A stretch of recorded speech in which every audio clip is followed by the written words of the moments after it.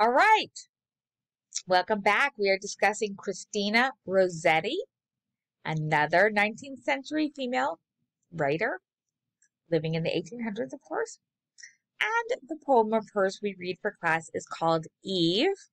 Hey, Eve. Need to read another one on Eve because, again, that's a continuing theme we're tracing throughout this class is the notion of Eve as template for women and women's rights. You know, the dynamic set up with women being cast as seducer, sinner, temptress, and subservient to men because of that initial sin. So, it's kind of an interesting dynamic that gets set up between men and women. Now, if there weren't the story of Eve, I'm sure, no, well, I guess I can't say I'm sure, but, probably would have been something else, right? To castigate women or not castigate rather, but to cast women in perhaps a lesser role. I don't know. How do these things evolve? These patriarchal societies. I'm sure there are matriarchal ones out there too. But it's interesting. This notion of Eve and her role in the creation of how women are viewed and in the creation of patriarchal hierarchies, right? All right, well, if you look at the written out lecture, there is a portrait of Christina Rossetti so that you can see what she looked like. And there are web links again, too, like the website Victorian Web that we had looked at, for a different author. You can find more information about her biographical, social, artistic, and literary parts of her life there. And there's another one called Hymnology Archive. Yeah. So you can look at that one as well. And then there's a YouTube clip that uses an actress to dramatize Christina Rossetti reading one of her poems. Not the one that we read for class, but another one. Anyway, Christina Rossetti, she's a British author. She lived from 1830 till 1894, so till about 64 years of age. So finally, we're somebody who's living into their 60s. One of our women writers. Like, we haven't seen that since, I think, I don't know, Renaissance times with Queen Elizabeth. She lived, a good amount of time.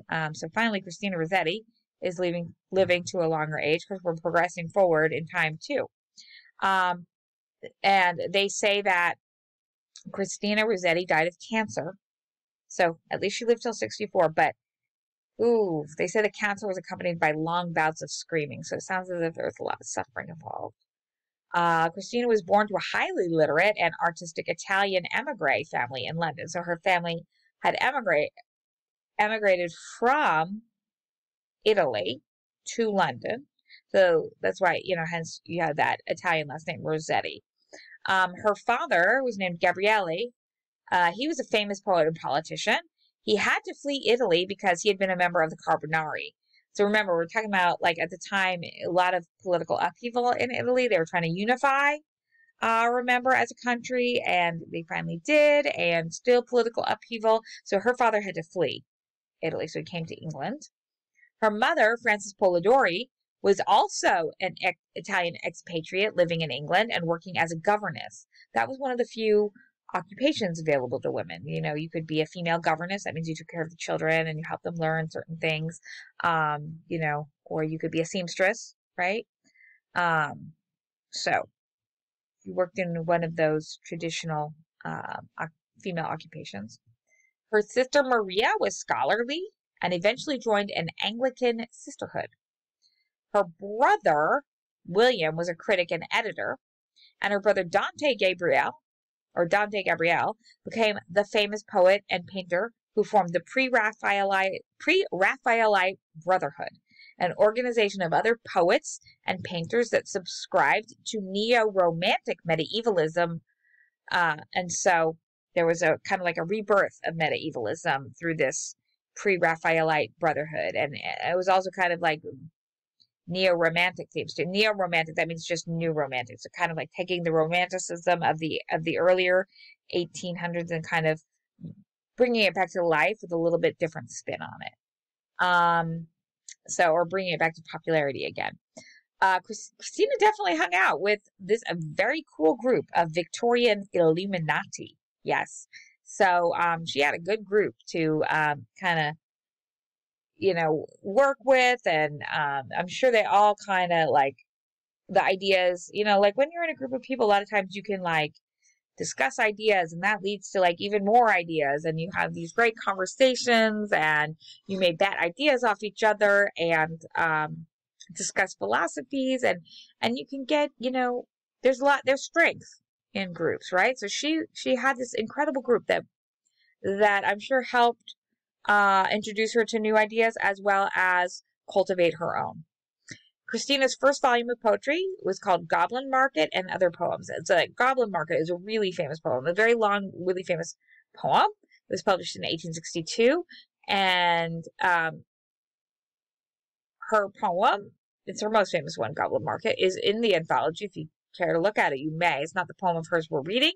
This week I chose Eve because it kind of dovetails with some of those themes of Eve that we've been already talking and reading about and discussing in class.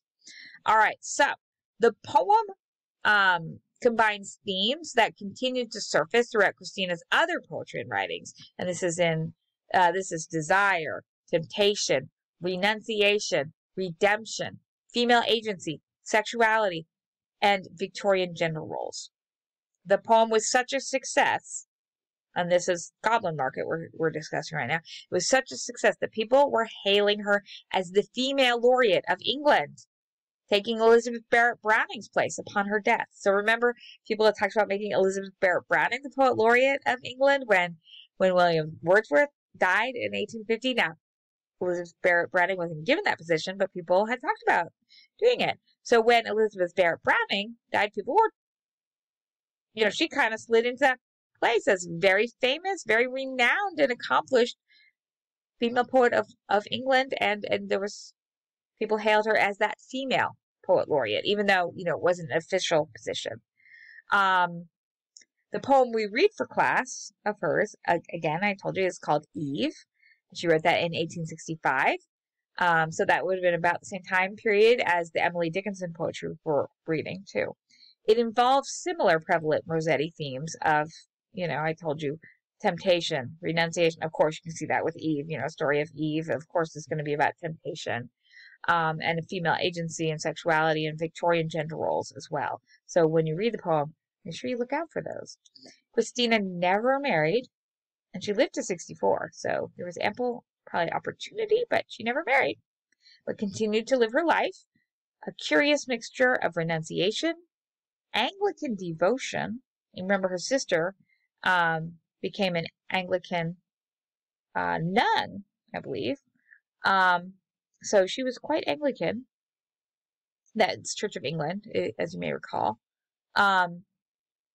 She lived a life of careful but committed artistry, keen professionalism in business matters, self-promotion, so she promoted herself as a poet, and energetic associations with the pre-Raphaelite Brotherhood. Her talented brothers often helped her revise her work and protect her business rights as a poet. So, I invite you to read Christina Rossetti, her life, as described in the anthology, and the poem of hers we read for class, Eve, dovetailing on many of those themes of Eve that we've traced from the Middle Ages through now till at least the 19th century. All right, enjoy Christina Rossetti.